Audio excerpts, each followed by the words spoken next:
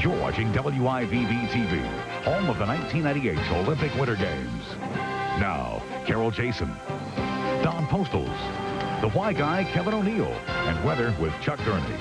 Live from Channel 4, this is News 4 at noon.